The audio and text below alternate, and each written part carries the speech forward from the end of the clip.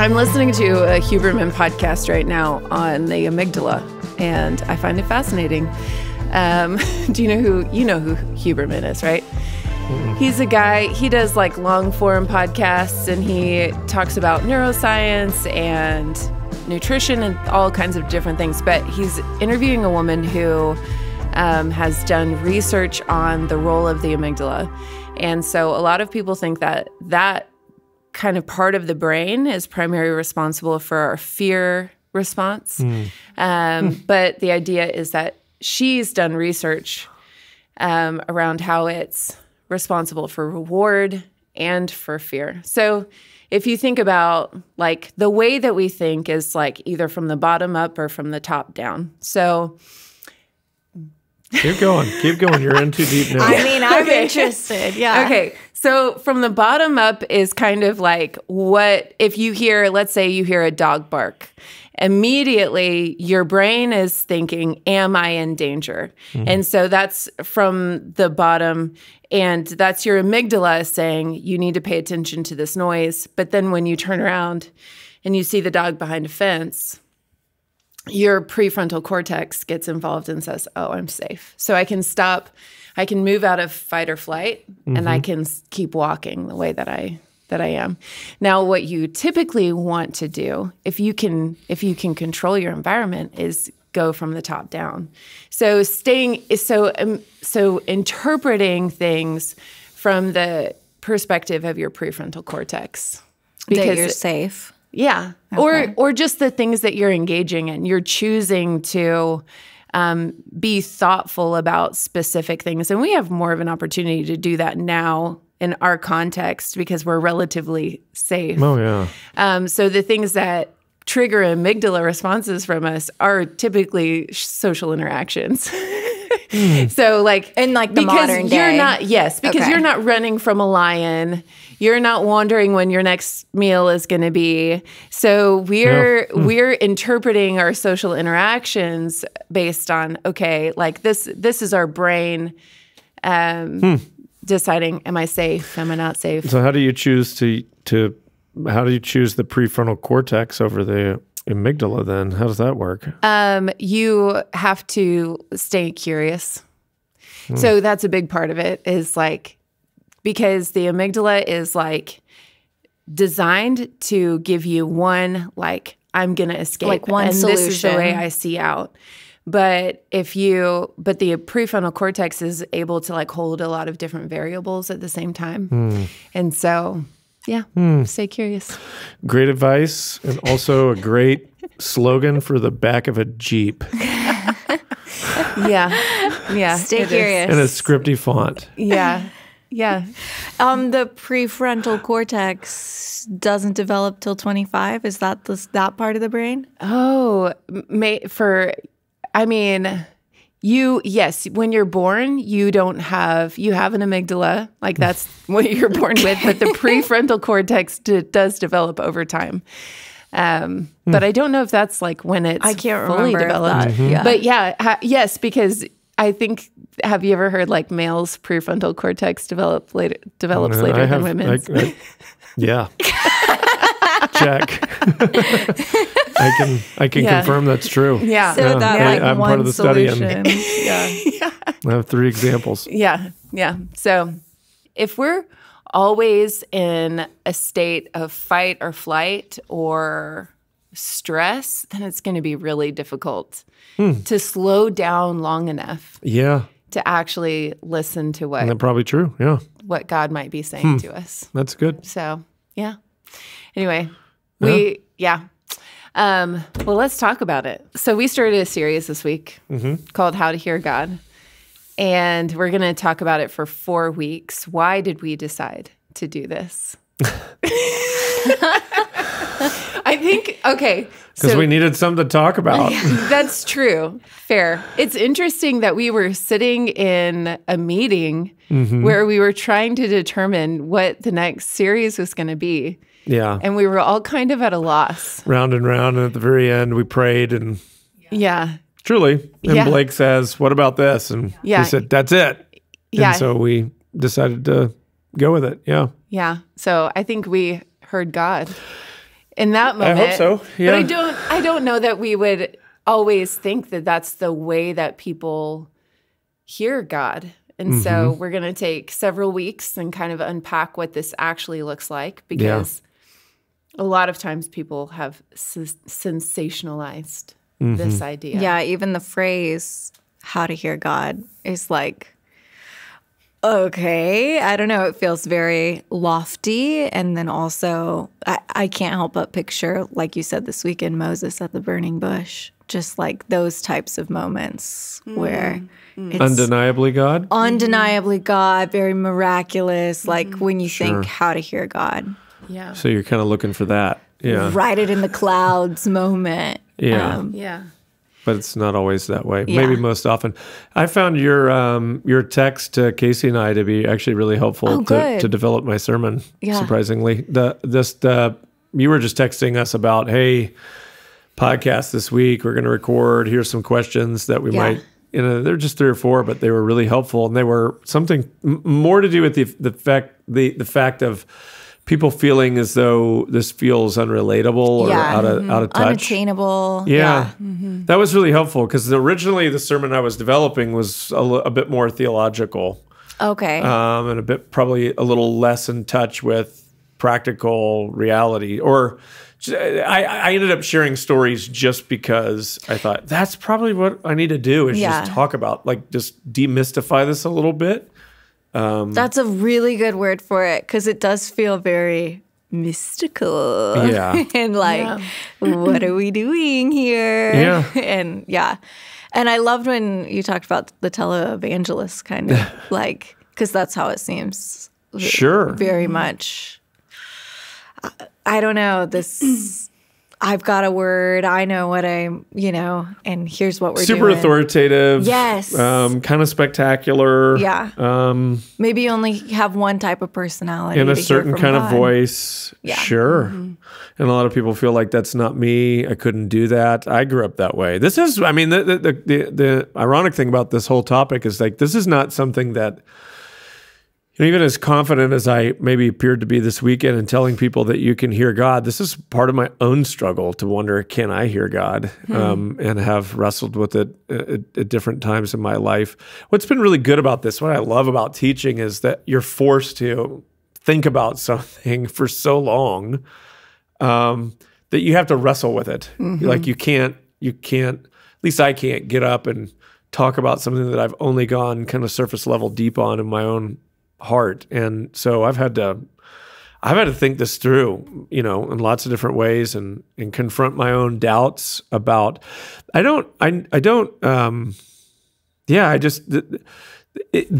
whole area is one of the areas where I have had some of my greatest doubt battles about God, have to do with miracles, supernatural stuff. The philosophical arguments for God, I feel like, are really good, but the pragmatic ones are the ones that I have a hard time with. So, can I hear from God? Do miracles really happen? That sort of thing. That's hard for me. Yeah. So what was the process like? You already kind of described it a little bit, but how did you, as you were writing this week, did you find any point where you wanted to, like, hit the eject button?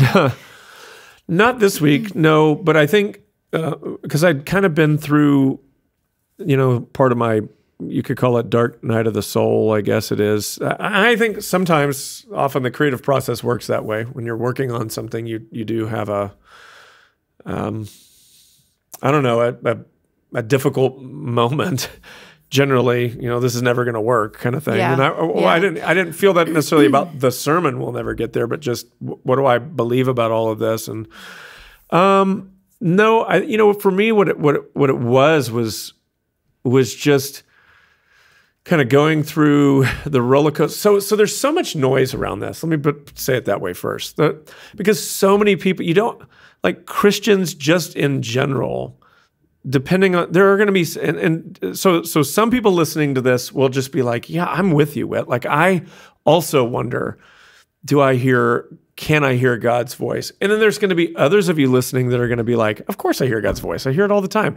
And I know those people. Yeah. And they're not shy about saying, oh, the Lord told me this. The Lord said that. And it's just like, some people maybe are gifted with belief. They just, of course that's true. Of course God speaks. It just seems to them like it's like, why would anyone even question such a thing? And the trouble that I have with it is that I mean, you're in ministry and whatever long enough, Christian long enough, you're going to meet people who God told him to do stuff, and then you're going to watch whatever it was that God told him to do fall apart, disintegrate, and doesn't work. Yeah. And it's like, okay, was that God? Who said that to you? Where did you get that idea? And so there's so much noise around God said, God said, God said, God said, that you can kind of even start to doubt it yourself, to wonder, is this all just our own thoughts and imaginations, or are we just making all this up? And so I had to, as we started talking about this, I yet again, and it wouldn't be the first time and probably won't be the last in my life that I go through some kind of brief, it's going to freak people out, crisis of faith, if you will. I don't think it's that scary. I think that it's something that you have to do. Like a lot of times we do need to go to the bottom of whatever that thing is. For sure. Yeah. To kind of come to a place where we can speak on it with authority. So then on the other side of that, though, what was cool is that I started to see, and I really got so much out of sharing the stories that I got to share this weekend, because I was just reminded, I'm like, oh yeah, God has spoken to me in ways that, like, I know he spoke to me. And that was a massive turning point in my life. And I've got several of those, not like weekly that happens, not even yearly, but there are moments in my life where I could go, yeah, that was the Lord speaking to me. And then I have other stories of people coming to me with a word from the Lord that was not from God at all, but they're telling me that. I remember when I was a kid, some guy, we were at a church in Minnesota. I was just getting into basketball. This was probably 7th, 8th grade. I wanted to be in the NBA, maybe 9th grade, maybe a little older, I don't know. I wanted to play in the NBA, as every kid did, and I was obsessed with Michael Jordan. And so so I was into it, And I don't know, I'm probably telling people this, who knows. And there's this guy that, I'd been hanging out, was there, my dad was speaking, whatever, and he took me on a trip with him. I don't even know who this guy is, couldn't tell you. But he came up to me. I feel like maybe I knew him while we were there, somebody that I met while we were there, but he came up and he was just like, hey, I was praying and I was just thinking about you. And the Lord told me to tell you this, that if you will pray in the Spirit, for those that don't know what that means, pray in tongues before every basketball game, you will like go to the NBA or something like that. Whoa. Yeah. Oh, yeah. golly. Yeah. And even at that point. And how did you feel? And what did you do? I wasn't sure if he was right or not. I kind of had the sense that probably that's not true. Probably would have done better practicing more. Yeah.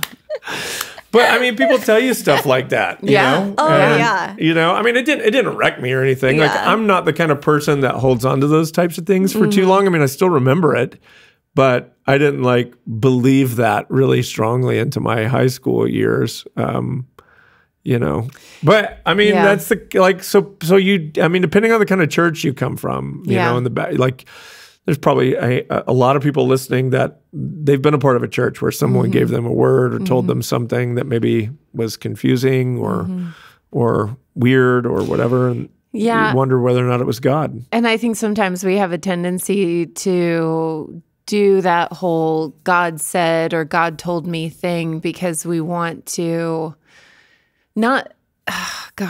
I don't know. We want to add some validity to our experience of God in some ways. Like, I do think that that's kind of what the kind of space that I grew up in. Rather than be carrying those, I feel like the Lord might have said, and you can take this or leave it. Yeah. But I just want to tell you.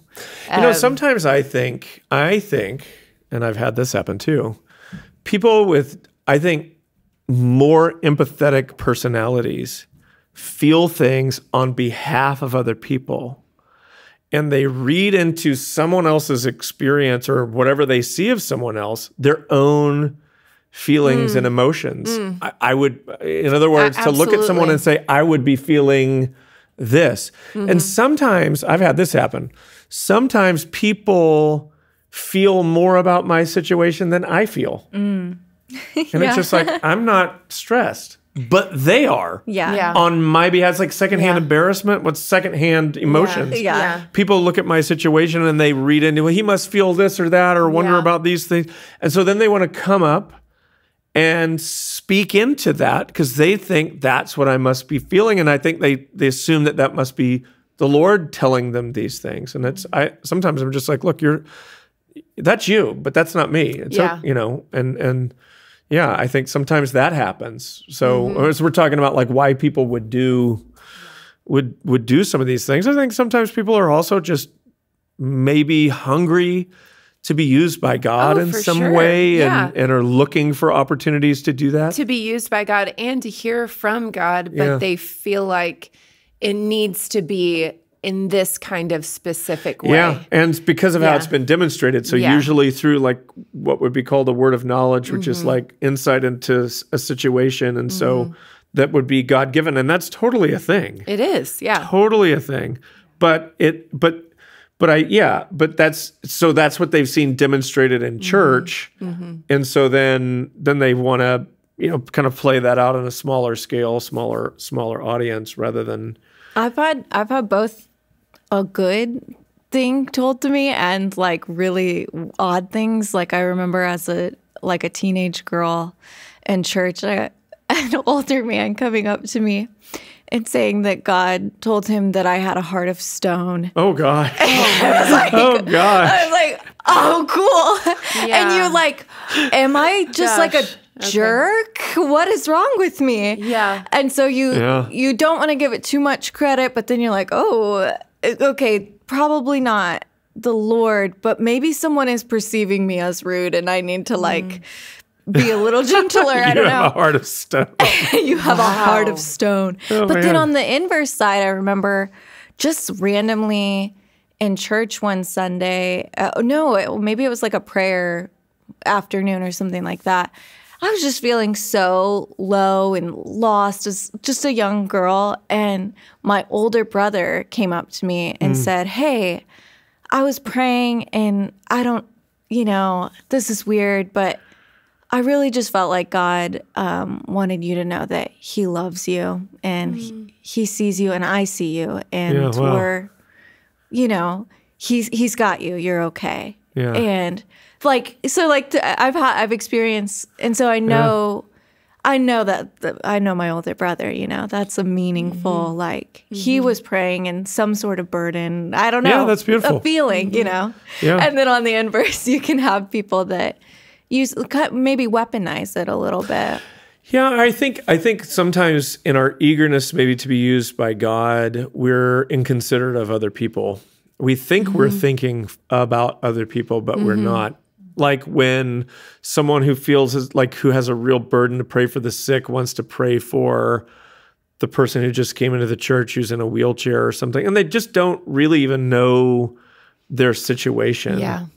They're just sort of inserting themselves into. I was reading somewhere I read about I cannot remember who this was, where I read this, but I think it's someone maybe who is blind or whatever. It was just like, if I had how many times or deaf, I've been called in front of the church wherever I've been to be prayed, to singled out and prayed for, and it just like, please stop. Yeah. But they don't really get it. Come on up here. And so now you get to become someone else's faith kind of project. Yeah. Or someone else's me and God experiment. And it's not really done out of love for that's the thing, is like, what is, it reminds me of what, 1 Corinthians 13.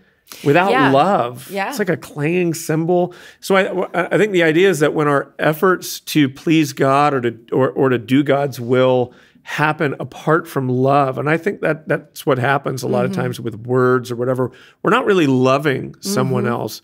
We're using someone else as an experiment for our, there's not the humility in it that needs to be there, which is, or maybe even the relationship.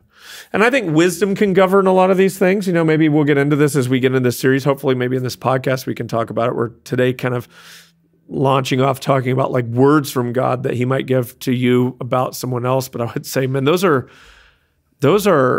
Do you have the relationship for that kind of thing? Yeah. Is this done in wisdom, For or sure. are you is it? Yeah, and I think a lot of people get hurt, or we're what's the right word? We're inconsiderate. That's what I think. A lot of Christians are inconsiderate of other people. In this area, I think we could do a lot better job. Yeah. A lot of times it's because we don't really know what's going on inside of ourselves, which is kind of what you're talking about. Like when you say something to someone that you're saying, well, I feel like this might be from the Lord, but it's coming through you. Yeah. So you have to consider what might be going on the inside of you. Oh, wow. To be able to offer that to someone else in a way that's actually going to be beneficial to them. Yeah. So you came, though, to the conclusion that God wants to speak to you. Yes. I'm convinced of it. Okay, you're convinced of it. That's a big deal. What brought you to that place? Well, really just the idea that God has chosen to reveal Himself. So for me, and this is really where, we'll get into this next week, but God speaks primarily through Scripture. I think that's the top place that God speaks. And I think having what I would call a biblical imagination, we'll talk about that, giving God, learning to speak His language, which would be Scripture, I think is. So for me, even personally, I value study so much more than experience. Yeah. So I'm not, I live more by the ideas that I can prove in my mind than I would the experience that I've had. I doubt my own experience. So would you say, though, that the study is the experience? It could be, but for me, I want to see, I need it to make sense. Yeah. And that doesn't mean that I need everything about God to make sense. I can accept the mystical parts of our faith. That's not what I'm talking about. I'm just talking about doctrinally, or even just the way that we think about this. It needs to logically make sense. And so for me, thinking about God revealing Himself to mankind. So this was a thing I did in the sermon, which was just talking about God entering into our world or relating to our world the way that say George Lucas would relate to Luke Skywalker as a creator of a character. So George creates Luke. I was thinking about this. He spoke him, literally wrote him into existence. So there's a lot of similarities between what God does and even what we do when we create characters in this way. We're creating people. We're creating worlds that exist in some way, not to the degree that God can create a world, but in some sense, that's what we're doing. It's kind of interesting parallel there. And so Luke, Leia, Han Solo, Darth Vader, all the characters are all created by George. The thing I said on Sunday, I think, was maybe more helpful than I did on Saturday. Is just you can watch all the movies and never once hear the name George Lucas.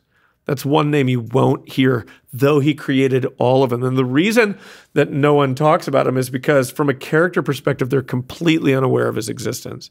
They have no idea. They don't seem to understand that they're a part of a universe that's been created out of the mind of one guy. And that's the way most movies work, unless they're what's called the sort of fourth wall comes down. But But they're not aware of George, and they wouldn't be aware of George except he made himself aware to them. And the key idea is that God doesn't live inside our universe. So I think this is where a lot of people get their thoughts about God mixed up, because we imagine God as if he's subject to the same laws and boundaries and limits that we are subject to, beginnings, endings, space, time, all of this. But if you could envision a God outside of all the laws of kind of our natural universe, then I think you're coming closer to where God actually is and how God actually is. And so for God to, maybe a helpful thought to think about is think about trying to describe to a fish in the ocean the world outside of the ocean. They can't go there. They physically cannot visit that interestingly, without death. It's kind of similar to our spiritual experience. I mean, it is like you cannot enter the other world but through the pathway of death. Interestingly, like God, we can enter their world, they can't enter ours. And God can enter our world, but we cannot enter, apart from death, his world. So it would be hard, I dare say impossible, for a fish to imagine what anything above the surface is like. They have no concept of it. Even the laws of gravity are functionally different in the water than they would be, on land. So it's like that. Sort of God exists in another way, that another dimension or another place that is inaccessible to us. And the only way we would know his existence is if he chose to enter our environment, to enter our world, the place that we live. And of course, that's exactly what he did. That's what we get in the incarnation of Jesus. Why all of this matters on the whole topic of God speaks is that the idea that God speaks is God revealing himself to mankind.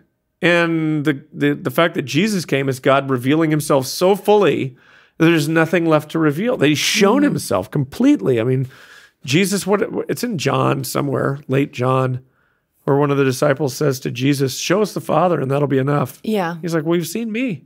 Yeah. If you've seen me, then you've seen the Father."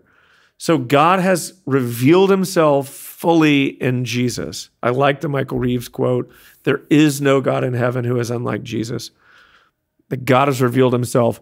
And what that means to me is that if God then would reveal himself through speaking or the Word made flesh, if he would go to that length to enter my world, then how could I doubt that he wants to be known? He's absolutely made himself available to be. So if I'm going, I guess the way my mind works is if I'm going to believe in Jesus at all, then I have to accept that Jesus, and if I'm going to believe that Jesus is God, then I have to believe that this is a God who wants to be known by mankind, that has made himself available to be known. He's not at a distance. He's not waiting for us to find him. He is pursuing us. And of course, that then gels with the rest of the story of Scripture. It was God who went looking for Adam and Eve in the garden after they'd sinned. It was God who showed up to Moses at the burning bush. It was God who called Abraham out of Ur of the Chaldees and told him to go to a land that he would later give him as an inheritance. It was the Lord that meets with Samuel. It says, "Go to the house of Jesse and anoint David as king." God is the one moving. He's the first mover in our relationship. And so what that just tells me is that he's initiating relationship. So it's not like we're having to, hey, God, wake up, pay attention. I need to talk to you. Really more, he's working to pursue us far more than we're working to pursue him. Yeah. And that is just that idea that God is moving towards us, and an unceasing invitation to communion and to be with him is it's very encouraging and emboldening. Yes. Yes. Yeah. So, yeah. So what should the person who knows or who believes you Yeah. or who believes that this Yeah. is true, Yeah. that God wants to speak to us? What should their posture be? Yeah, I think what I would call that is faith. It's just a confidence that that's true. So if I believe that, here's what's great, then I can kind of shut that door in my mind. So I don't have to be thinking when I'm praying, do you care? Yeah. Are That's you a big deal. listening?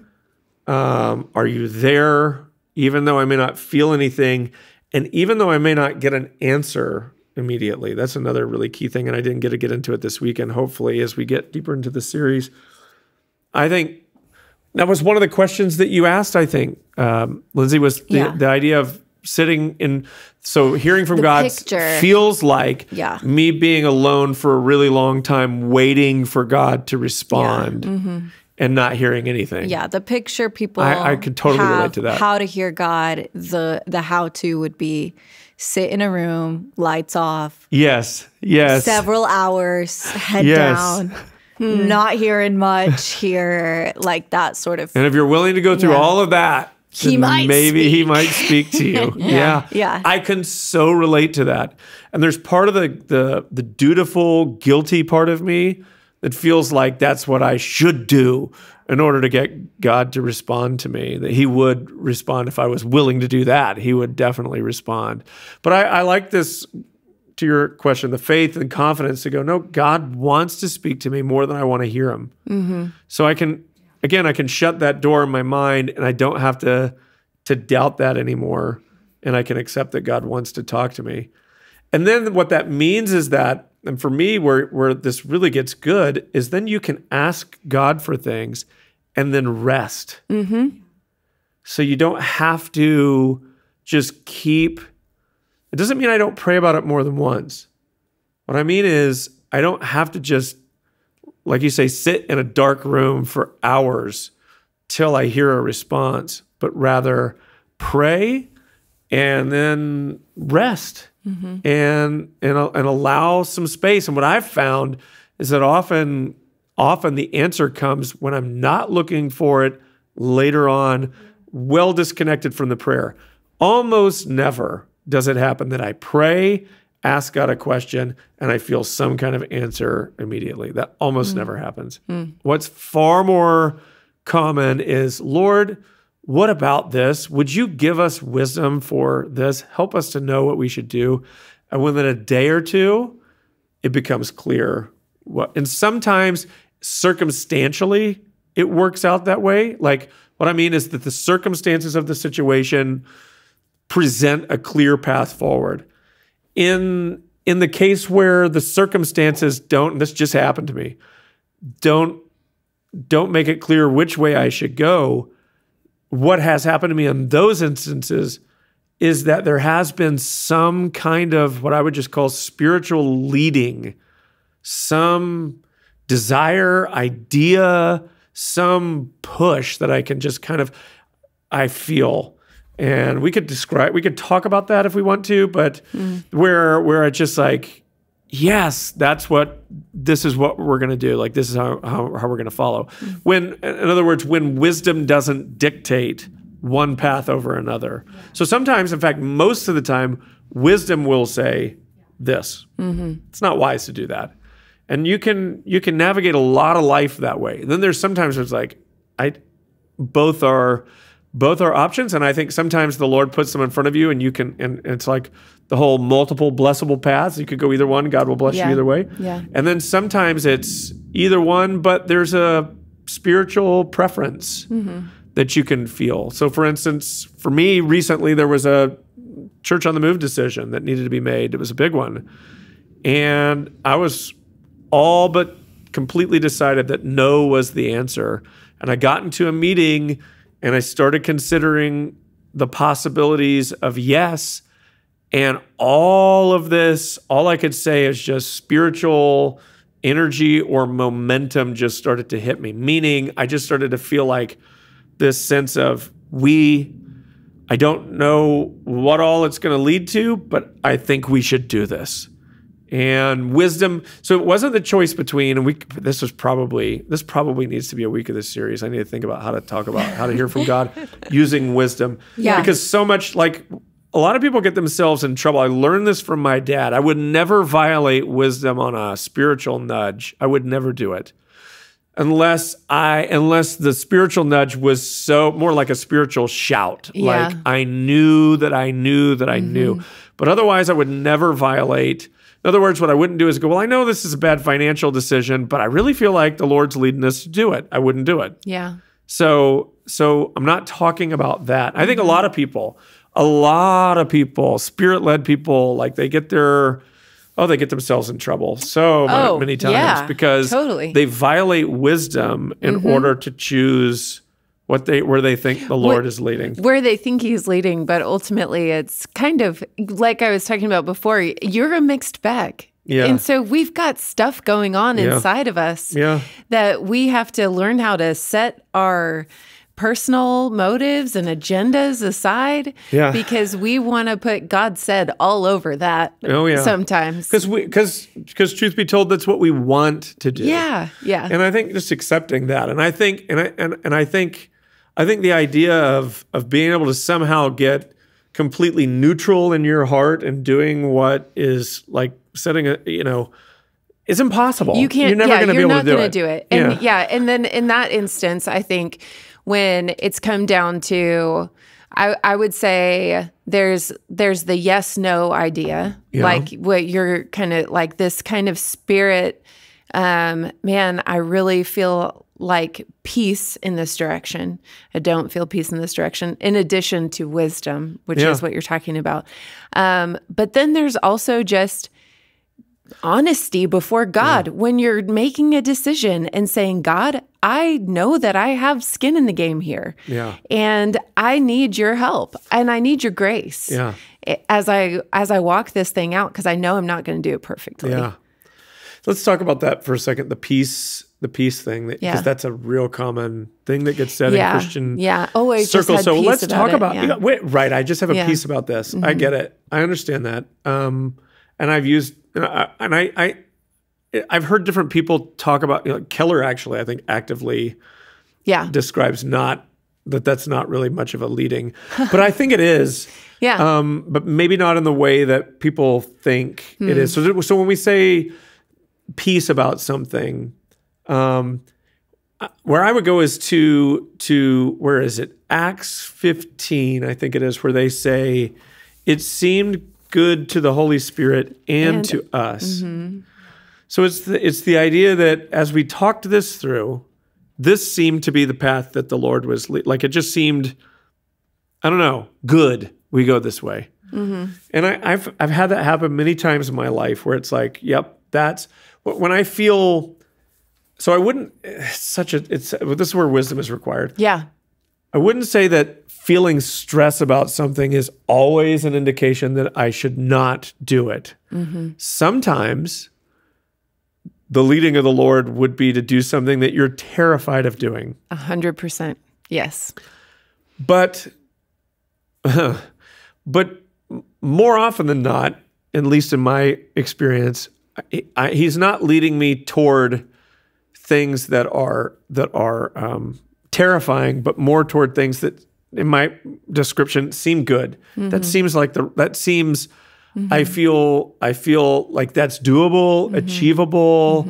I don't feel like if my dad were here, he could give so many examples of this because of the movement that we come out of. There's so many pastors, leaders, whomever, that in effort to follow God, put themselves under such stress that in some cases killed them, like literally died of a heart attack because they put themselves under financial stress thinking that they were being bold in their faith by pursuing some project, some building campaign that was way over the capacity of what people could actually do and give. And so it's just, in essence, violating wisdom in order to pursue what we feel like God is telling us to do.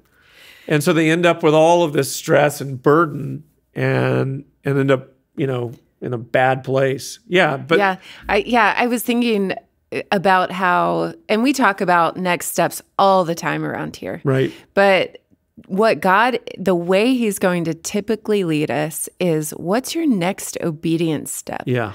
It's not something that's like far-fetched. Sure, God could give you an idea for something that seems, and you're like, oh, I don't know, but this is awesome.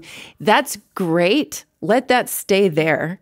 What's your next obedient, faithful step? I totally agree. Here's what I'm looking forward to getting into, and I don't want to skip ahead of next week, or to next week. But I think so much of this and so much of the problems that people have is that we want to operate more off of feels than we want to operate off of what the Lord is actually, like Scripture. 100%. And so people don't have a biblical imagination, meaning they don't know God's character or ways as based on Scripture. So we end up with ideas of, I'm certain this is the Lord, only I can read through the Bible and see, but God doesn't lead people to do things like that. That's not God. But and so I think sometimes, let's just say that God said, that quote is like spiritual laziness. I'm skipping. I don't really need to get to know God through his word. Right. I can just discern from a feelings-based thing that this is what God would have. Well, surely God would want me to be happy, or surely God would, like, I wonder how many people, like, so they use when you use like following peace disconnected from Scripture and wisdom. Yes. As given through Scripture, then you end up just following your own desires and feelings. Yeah, Completely I'm picturing when I was a teenager, a really big thing was, I'm just praying about whether I should be dating this person or not. And it's like, this person is an idiot.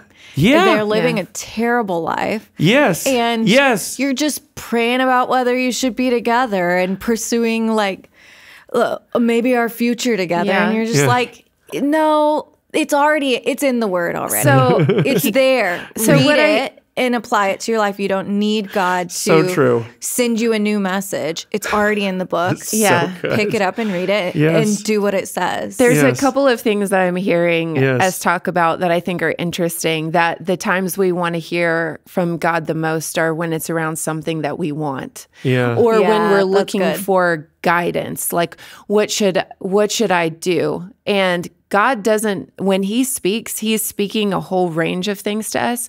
And sometimes it's correction. Yeah. And sometimes it's comfort. Yeah. And sometimes it's not necessarily, oh, well, you need to go to this place, this corner of the street and talk to this guy. So maybe. Right. But, rarely. But most of the time, he's going to point you back to Scripture. And so if you're wondering about what's the next right thing for me to do, I don't know, you could... Get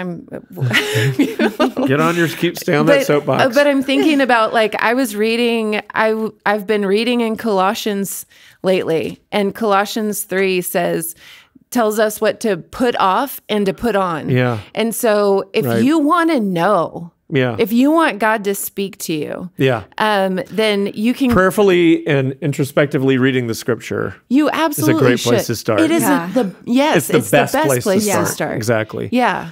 Exactly. And through Scripture, I think you become the kind of person who can more accurately hear from God. So, like, I mean, I've had experiences where, again, well-meaning people who love the Lord, but they're so eager to hear from God, they're not. A lot of their hearing from God shows up like, does the number 718 mean anything to you? Yeah. And it's just like, well, it sounds like, because I've been praying for you, and that number just keeps coming up in my spirit. Yeah. 718. I had somebody say that to me. I'm like, no. Yeah. I don't even know what number it was, but just, does that mean anything to you? No, it does not mean anything to me. Were you calling for your future to be read? And they just keep, how about this number? I guess what I would say to a person like that is, where do you find that? Like, biblically, do you have any instance of God directing someone from, to another person to say, does this mean anything to you? And I just think, come on, like, it's not, if I said, does the color green mean anything? I mean, chances are you could probably find that, because that's how our brains work. Connection, huh? That's how our brains work. Yeah, exactly. We're like, oh, let me think. Well, I was was just my mom's favorite color. Oh my gosh, it's the Lord. Exactly. Yeah. And I think like that is, Yeah. There's so many, it's so many other better ways to hear from God, primarily hearing through. That's why there's a lot of other things that balance around this. Scripture, community, counsel, wisdom. Yeah. I think these are things that need to be brought into this conversation so that what doesn't end up happening is that we just end up going with impressions, leadings, feelings, and get ourselves into all sorts of trouble. Because people do. They have. Many times, and we end up hurting other people or hurting ourselves because we're not really listening to the Lord. We're just listening to ourselves. And so you might say, well, how do I balance all of that with? Again, that's where we're going to go as we get deeper into. So I am convinced you can hear from God, and I'm convinced it can happen in a much more everyday, relatable kind of way. Yeah. But I'm also convinced that the people who are hearing from God the most are the people who are listening to him through the very ordinary ways you can hear from God on a daily basis, which is scripture, the church, that sort of thing, through the council of believers, if you will. Like, I think that's where I think being formed into someone, you become someone who's capable of hearing God's voice because you can start to discern that's not God more regularly than you could if you really, And it doesn't mean, anyway, it doesn't mean that God doesn't speak to people who don't know the Bible at all. He absolutely does. But it's just, I would just be careful with that kind of thing. Yeah. I guess that's what I'm saying. Because it's in most of those encounters in scriptures, it is him revealing himself to those people and bringing them in. So it's more, if they don't know God yet, most of those stories, So I think about Isaac Whitty. I've interviewed him for previous podcasts before, and his story of God showing up in his car. He wasn't a believer at all, but just knew God was in the car with him. I totally buy that. Yeah, totally buy that. But it wasn't. Yeah, it was kind of a burning bush moment. My hunch is, if I could talk to Isaac, he probably has only had that experience one time. Yeah, and you don't want to go chasing that kind of stuff. Yeah. Okay, so there's a guy in COTMU, and maybe if no one knows this, the answer to this, then you can. But he's in COTMU right now, and I want to say he came to Blake with a question of something that he had asked about, but he didn't know the answer, and as it turned out, it was totally biblical. But he had been thinking about it, and the Lord had spoken it to him, and he didn't know it was in the Bible, but he was asking about it. Do you know this story? Yeah, and I don't remember the specific reference, though, Yeah. but Blake did tell me about it. Pretty amazing. Yeah. But he was unaware of it being Yeah. and he just started crying, if I'm not mistaken, when Blake Yeah. was like, that's the Lord. And he was just like, holy cow, he could Yeah. hear God. Yeah. But he didn't know it was in there. And it was Yeah. just that's the Lord's. That. What I love about that one is that we're judging what someone has. So one, he's coming humbly. I don't know. And Blake could have easily have said, nope, that's not from God. Okay, I've learned. Yeah. Okay, good to know. But then you're taking it to a more mature, seasoned believer who's got a good understanding of Scripture and weighs what is being said against what we find in Scripture. And if the two line up, then we can say, that's God speaking to you. Yeah. Anyway. Yeah, it is really amazing how all of those things can work together. And the times when it gets, I think, dangerous is when you separate yourself from this and you separate yourself from community. Yeah. And we'll get into that in future weeks. But what would you say to someone who comes up to you and says, well, God told me XYZ, and it just feels a little bit off? I just say, I would just say, be open-handed with that. Maybe it is the Lord. And I wouldn't go rearranging your whole life to pursue whatever it is that you think you may have heard from the Lord. Maybe, and maybe not. Maybe it'll get more clear as you journey with him. I would bring that. I would just leave that in the, maybe even have in your mind, maybe that's God drawer. Yeah. Maybe that's the Lord. Yeah. And there's going to be some things that are in there that you're going to be able to take out and put in the, that was definitely God drawer. Yeah. And then there's going to be some things that you're going to take out and go, that was definitely not God. Let's not put that in. So we now know. But I think, you know, for me, I watch, it's depending. So some of this is just personal wiring. And so I have to be careful because this is just so much easier for me. But I watch how other people respond to my own thoughts, ideas, even sermons. If I don't see, I'm not the kind of person, by the way, who shows up and says, this is what we're to do. This is what the Lord said. One, I never do that. But two, if I'm sitting in a room with all of our, let's say, leadership and pastoral team, and I come in and I say, guys, I was praying and I just feel like this. We're supposed to do this. If I get all kinds of questions, consternation, hesitation, I shut that thing down. Some people are like, why would you do that? The Lord has spoken to you. I'm looking at them and I'm going, maybe the Lord's speaking to me right now. What makes you think or value your perspective, like what you feel inside? Some people do. Some people are just wired up to just, if they feel it, it's true. I am not one of those people. And I actually think if you're more wired up that way, that's a little bit dangerous and you'll have to just, it's something to watch. But I pay close attention to what I would call the multitude of counselors or the church, people around me. And if I don't see it resonating with other people, Acts 15, it seemed good to the Holy Spirit and to us. And I'm not sure who said that. If it's James, it probably is James. I think it is James because he was leading the church in Jerusalem at that time. Jerusalem Council, and it was like, we don't need to put any more regulations on them. But he doesn't say it seemed good to the Holy Spirit and to me. It seemed good to the Holy Spirit and to us. And so I think you're going to want to have around you, this is again why the church is so important, some people in your life that are not just, and man, especially if you're younger, not just cheerleaders. I think particularly, I would guess, you can tell me if this is true, you're younger than me, Lindsay, that my hunch is the younger you go, the less apt people are to tell you, of your own age, to tell you that you're wrong. Yeah, of your own age, for sure.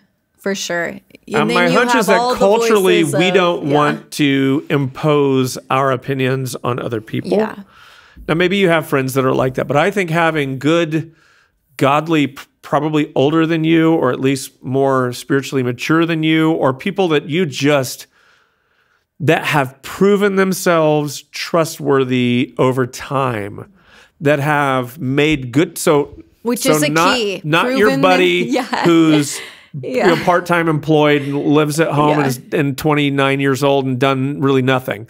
So, like, I'm not saying don't be friends with that person, but I'm saying also maybe have someone that's like, got a little life experience in them and done a few things and has proven themselves like that they know how to follow the Lord over time, and get people like that in your life and submit ideas to them, and then be all right with it and not upset when they say that seems weird to me. And if it seems weird to them, then it should seem weird to you. It doesn't mean you're handing the keys of your life over to them. Right. But I want to take their opinion really, really seriously. And you said this, but just to harp on it just a little, proving themselves trustworthy is huge. Are they living a type of life that looks like that's God works in them? They listen to God. They're humble. They're reading scripture. those are the type of people you want speaking into your life. And I would say this too. This is a big one, especially younger, because it tends to be this way younger.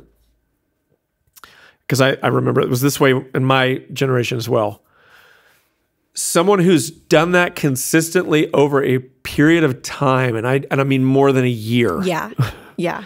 So, because especially when we're young, it's easy to get really zealous. What I found was that the really zealous Christians when I was younger, many of them do not even know the Lord at all these days. Yeah. Because they go fully in and then they burn out and they're gone. And and so the person that you think may hear from God the most or talks about hearing from God the most might not even be serving the Lord in 5 years.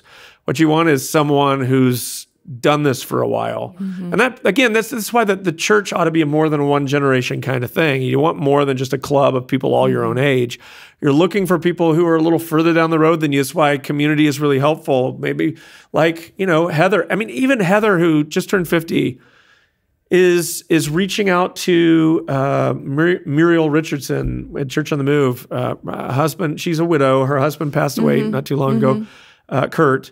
And I mean, this is a rock solid family. Been here at COTM, serving the Lord faithfully.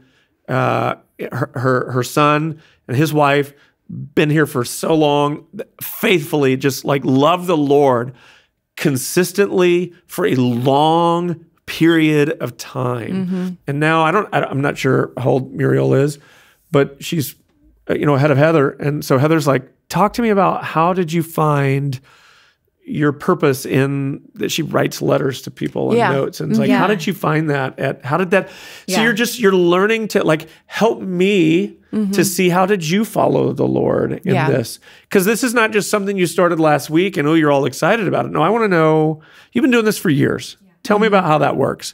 Yeah, Heather actually talks about that letter writing on the last episode of Life in Motion. Yeah. It's beautiful. And how long she had been writing those letters for. Yes. But there's something wonderful about going to someone who's been doing this longer than you have and has learned some things. It's ahead of you in their walk with Christ. And you can say, okay, fill me in on this. Help me understand this. They can bring that wisdom that you might not have already. They're like, oh, hold on. So what you think you're in turmoil over, like I screwed up or whatever, they're going to be like, okay, keep going, man. You're fine. I have this with people in my life. My dad would certainly be one of those, but there are others that I call up when, hey, help me. What do you think about this? What is it? Raising kids, whatever. You need that. And then also just the people that I've got other spiritually mature brothers around me that I can, if I'm doing something or thinking about something and they just kind of look at me cross-eyed, or sideways, whatever, it's like, okay, I need to pay attention to that. Yeah. I just would never dare violate or just, let me say it this way, run roughshod over the counsel of people who I deeply trust, especially that have proven themselves over time. Again, I get it. There's times when you're like 19 years old and your friends who are also 19 think you can get a lot of bad counsel that way. So that's why I want to emphasize people who have really proven themselves, right, Lindsay? Yeah. We want to emphasize that. But when you get that from people, one, either their validation, that's good, or I'm not sure. Again, like Brian Job is one of these people in my life. He's a very wise man. And if I have a thought about something and I see him hesitate about it, I lay that thought down. I just treat that not wholly as the voice of the Lord, but I'm just like, okay, that's a good perspective.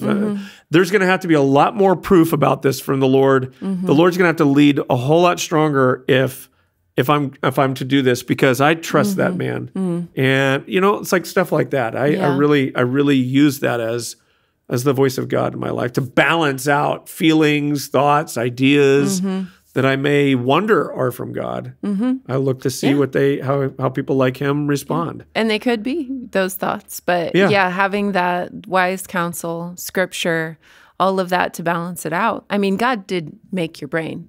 Like you know what I mean? Like we He can. No, but you're right. really He can. good. Yeah. Like Yeah. he can help us to think. He can Yes. lead and guide and direct us through our thoughts. I mean, that's a lot of times what happens, but it's within the counsel, like godly counsel, scripture, all of those things working together. So you shared a couple of things this weekend about how you have experienced God leading you. And I know, like, if somebody goes back and listens to the sermon, you could share one of those stories if you wanted to, or you could share another story where you sensed God leading you.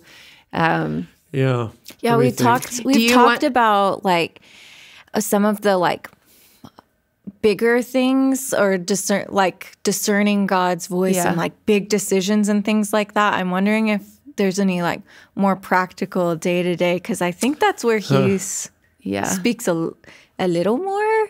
Yeah. Frequently. He leads. Yeah, he leads. Well, and I mean, guides, a lot of in some ways, Lindsay, what I would say is the day-to-day stuff. The way I think of it is I try to pray more regularly on this.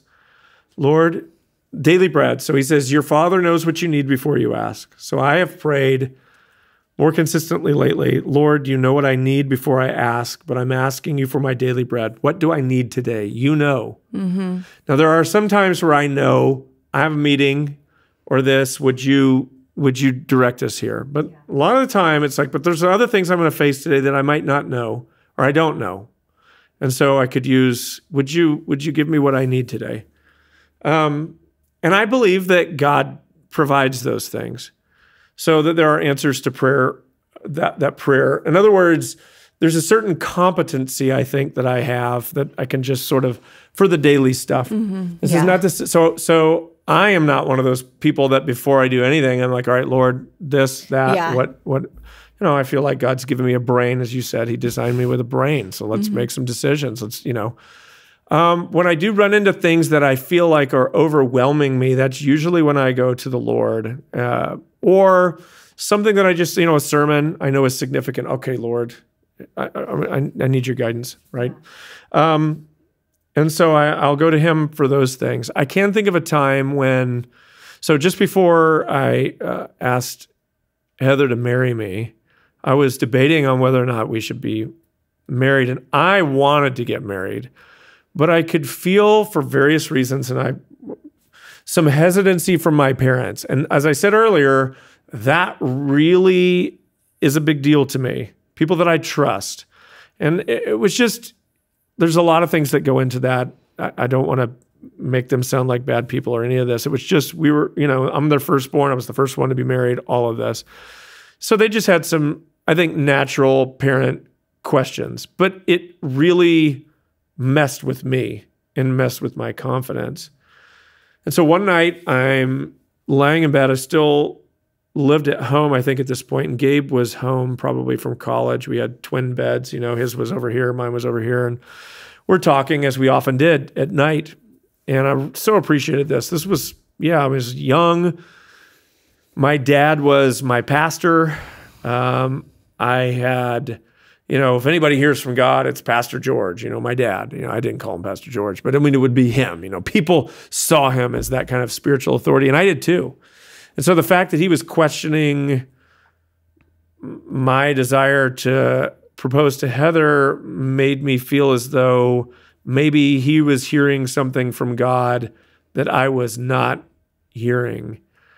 And that night, Gabe, as I'm just sharing all this with Gabe just says, Whit, if anybody's going to hear from God about whether or not you should marry Heather, it's going to be you. God will speak to you. That's so good. And it was God speaking to me through him. Yeah. Like, I immediately had the confidence to go, I'm going to do this. Yeah. I'm so grateful for that conversation. I've never forgotten it.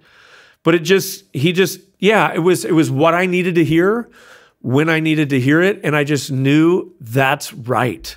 Mm-hmm. And so that was another example I could have. I mean, other examples of just maybe sensing God's presence or his care in particularly difficult situations. Some I don't want to share because it just wouldn't be right to share some of the personal details in some of those stories, but I can think of a couple of examples. One, I'm not going to share the details of it, but just it was a really personal thing with Heather and I it's not a counseling session, it was a life plan.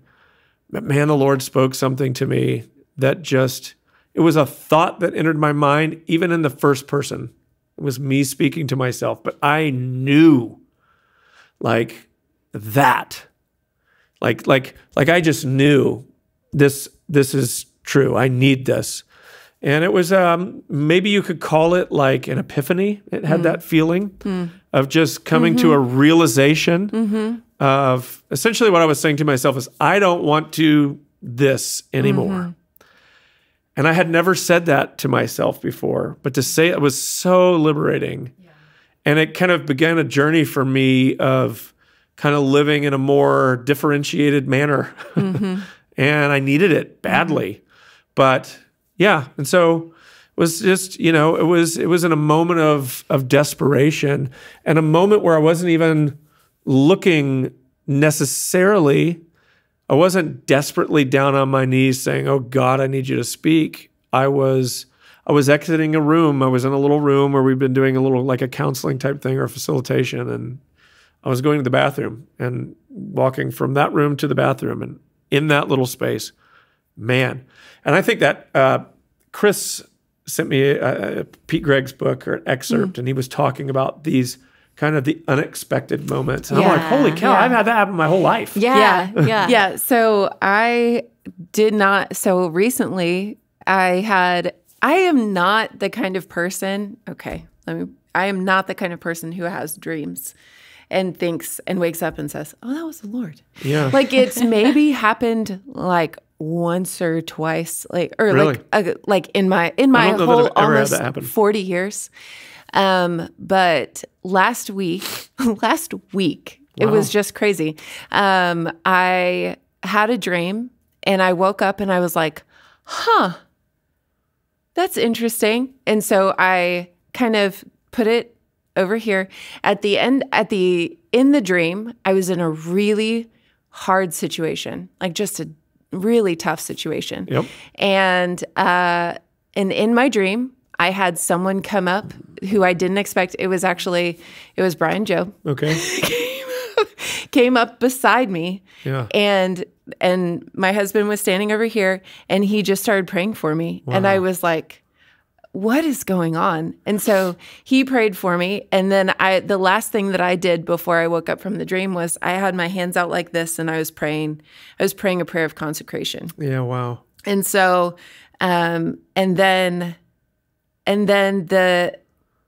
this is going to sound crazy. If we want to cut this out of the podcast, we totally can. The next day, almost like in a weird kind of way, everything happened. Wow. From that dream. What? It was so, I have never had anything like that happen to me before. Wow. I would not even venture to say that it actually did happen unless very specific things actually. Incredible. Yeah. Whoa. And so it was crazy. Yeah. But I was in a very hard situation. And I was asking the Lord what to do about it. And I just got the sense that I just remembered my dream and what I did at the end of it. Mm. And so, did Brian come and pray for you? No, he didn't. But we had a conversation.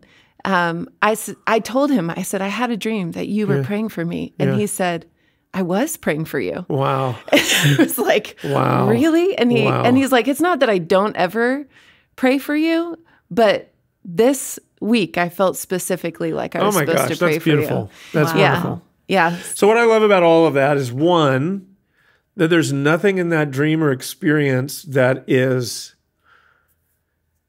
that goes outside the boundaries of Scripture and the boundaries of wisdom. Mm-hmm. That's what I like about that. So in other words, if you had said, so I had this dream that I was going to start a radio station. Yeah. And I needed to, and it's like, so, oh, well, tell me about the experience that you have running radio stations. Oh, I have none.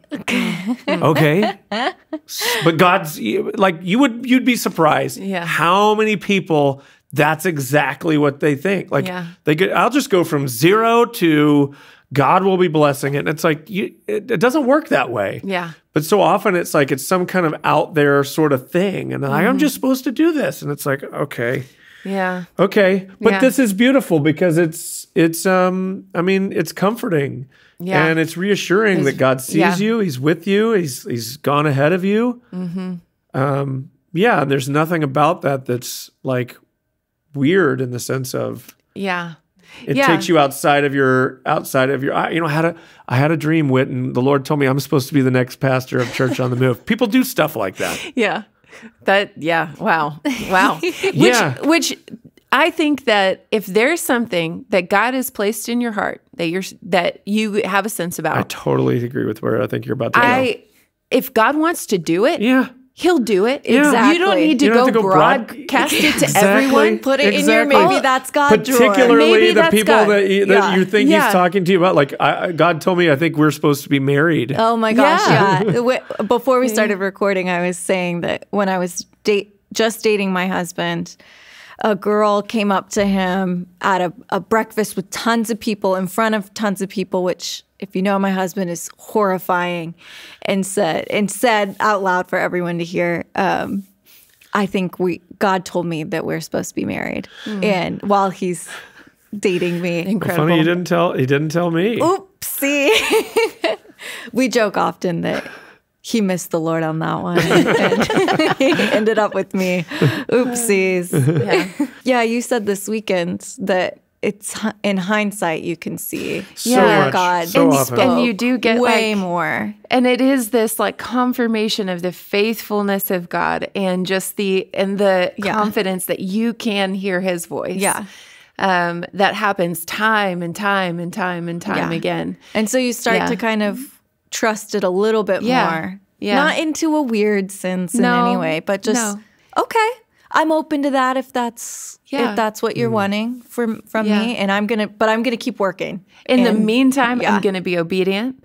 I'm gonna build my character. Yes, I'm gonna do the next right thing. Exactly. I'm gonna do everything that I know to do right now, in the eventuality that something may or may not happen. But God is. But what I do know is that what I need today, I have. Yeah. Because God said He's going to give it to me. I do feel like there are people probably listening that have some, I don't know, they think that's great for you guys. How lovely. How lovely that you have so much confidence around this. How do we, what kind of encouragement? I've had meetings with people where they're just saying like, I don't hear from God. Even when I sit down to read the scripture, it doesn't come alive to me in the way that I feel like it should. I don't know. Yeah. Do you have any encouragement for someone? Yeah. Keep asking, keep seeking, keep knocking. I would not quit.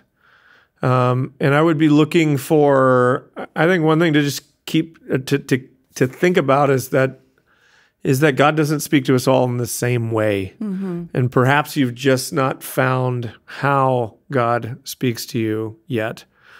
And the other thing too is that, I think when we say I've tried, I think a lot of times we mean surface level tried, like I gave that a quick shot. Mm-hmm. But I think you're going to have to, again, in my own life, hearing from the Lord at 18 or 19 years old, did it happen a couple of times? Maybe, yeah. I mean, like right before I got married, sure. But more often, the more I grew in my faith, and the more I started reading. And by the way, for me, it was like I didn't read scripture consistently till well into my 30s. I was not. I worked at a church, had leadership roles at a church, had never read the whole Bible through myself, didn't understand a ton of it, that kind of thing. So it took a while before I really was willing to go, okay, let's really dig into this. And I think You know, I mean, I think if you're willing, I have to believe if you want to pursue God through the scripture, it can come alive and it will come alive to you. I don't think I just refuse to believe that there's someone out there that's like, well, none of this works for me. I'll just have to take your word for it. No, I think it may take you. I think sometimes we put in our mind certain boundaries or limits. I can't do that. No, maybe you just have the wrong lifestyle going on right now. Maybe the way you're choosing to live your life needs to change. And anyway, but I think that if you're willing to put in the effort and really diligently pursue God, I have no doubt that He will speak to you. It may just take a little bit longer than just a kind of a, I don't know, initial try. Yeah. It may take a minute, but you can get there. Yeah. And if you belong to Jesus, yeah, you're hearing Him way more than you probably think you are. Sure. Yeah. And I think you talked about it this weekend, John 10. Yeah. Just, my sheep know my voice. Right. And the voice of a stranger, they're not going to follow. And so it is getting acquainted with the voice of the shepherd that is. Well, I think putting the time in to understand what His voice, I mean, again, you're not going to hear God's voice when you're on your phone 8, 9, 10 hours a day playing Fortnite 100 2-3 hours a day and then go, I can't figure out why I'm making bad choices and I don't hear the voice of God. Or just scrolling on social media. It's like that's not how that's going to happen. Yeah. So you're just expecting God to interrupt you and blow you up with like a burning bush type of a moment, and occasionally He does that. But I would even argue in those situations, those are not people just being, living frivolous, careless lives. Yeah. So, I think more often it's a whisper. Yeah. Yeah. So you're going to have to put yourself in a position to hear it. And that's probably going to require some changes. But if you're, I don't know, I find that when you get desperate enough, it's amazing how God starts to show up and speak. Yeah, it is.